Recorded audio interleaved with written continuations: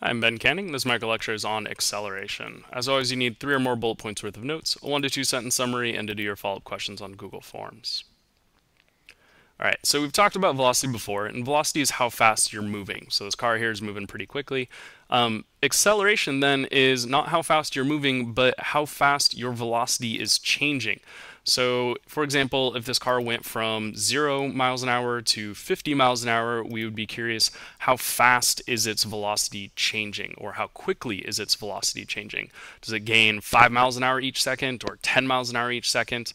So how quickly is its velocity changing? Now, acceleration is a time rate, so it's how fast your velocity changes, not per distance or with distance, but with time. Now remember that velocity is a vector, so as we change it, there are different ways we can change it. One is by changing its magnitude, and the other is by changing its direction. Alternatively, we could change both those things. So for example, we could be changing the size of the velocity, so from 22 miles an hour to 44 miles an hour. We could be changing the direction of the velocity from east to west while still staying at 22 miles an hour. Or we can be changing both of those things at the same time. All of those are a form of acceleration. So you can accelerate by changing your speed, changing your direction, or changing both. So just a little repeat of that. So remember that, and this is actually important, that acceleration happens when you are changing your speed, or in other words, the magnitude of your velocity, changing the direction you're going, or changing both. All right, so your technical definition for acceleration is going to be change in velocity per unit time. So if we wanted to pull out an equation from that definition, we can see that change in velocity we'd represent as delta V. Per always just means a division or fraction symbol. And then time would just be down below.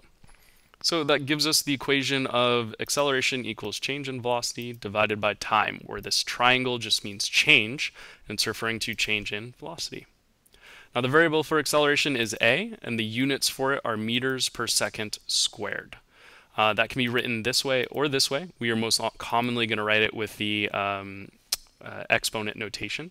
Another way to say this unit is meters per second per second. So that's meters per second, or meters per second squared. Now, if we're trying to calculate our change in velocity, there's one way that we do it, but it's often written in 2 different formats. First format is we take our final velocity, v, minus our initial velocity, u. Remember that in this class we use v for your final velocity, and then anytime we have an initial velocity, we'll use u to represent that. So this is just final minus initial over time. That gives us the change in velocity, and then we divide it by time. Now, sometimes you'll see this written in another way, where instead of v, they'll put vf for the final velocity and v0 for the initial velocity, or the velocity at time 0. It's the same thing, so that's just another way of writing it. Now, last, we can rewrite our equation. So if we go back to acceleration equals change in velocity, so final minus initial over time. We can rewrite that by pulling time over here to this side, and then moving the u to the other side as well. And what that looks like is this, where we get final velocity equals initial velocity plus the change times time, so acceleration times time. Where here, this just gives us our change in velocity, and then we add it to what we started at, and that gives us what we end with. If we rewrite this, that would look like this one, and that's it for this one. So 3 more bullet points worth of notes, 1 to 2 sentence summary, and please do your follow-up questions on Google Forms.